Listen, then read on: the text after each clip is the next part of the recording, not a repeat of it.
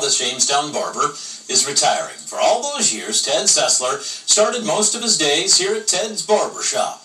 Then, last week, Ted said he got a chance to sell the business. He plans to work on his house a little bit more, spend some more time with his wife, Faye. Those two have been married, congrats, folks, almost 60 years. The community thanked Ted this week with a celebration and a big cake. Felt blessed. There was 60 people there, or around 60. A lot of cars and a lot of camaraderie going on.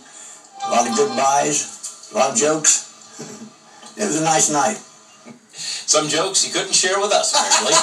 Ted said a new barber is moving into Ted's old place by the end of the year. And now, your Storm Center 7 forecast with meteorologist Dontae Jones. Congratulations to Ted. And come on, Ted. It's WHIO TV tonight. You can share those jokes with us. Come on. All right. So far, we are a lot of this is just ground clutter here, but we have fizzled out the shower and thunderstorm activity that we had earlier. Some severe weather just after 6:30 and into the prime time. North Lewisburg seeing a moderate shower right about now, but everybody else is just dry and damp and muggy. Temperatures are 74 in the city of Dayton and 72 in Sydney, so we're in the lower to mid 70s across the Miami Valley, and again, that humidity is out there.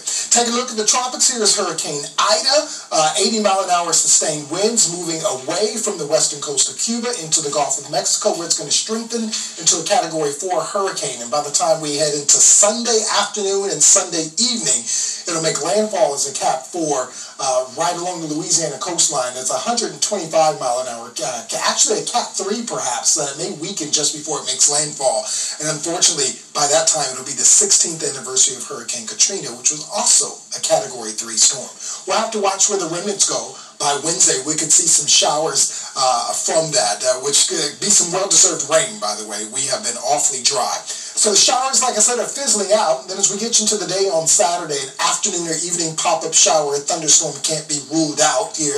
Most of us will probably remain dry. I think that's a little bit more robust than actually what will happen. Then as we get into the day on Sunday, again, a chance of afternoon and evening pop-up showers and embedded thunderstorms roll on by, but not a complete washout. Neither day is a washout.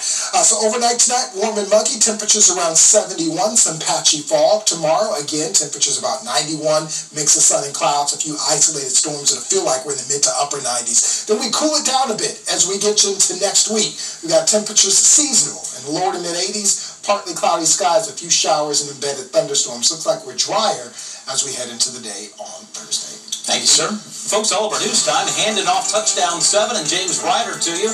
That's coming up on the other side of the break. Stay with us.